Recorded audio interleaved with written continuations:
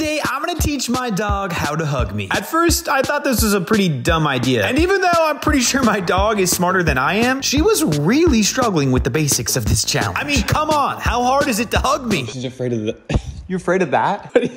After giving this a few dozen tries with absolutely no avail, Karin decided that she's a better human than me and to make me feel like an absolute failure as a man by smoothly teaching our dog. Nonetheless, I was determined to force my dog into submission. I mean, teach my dog a trick that serves absolutely no purpose. Yes, good hug. Too easy.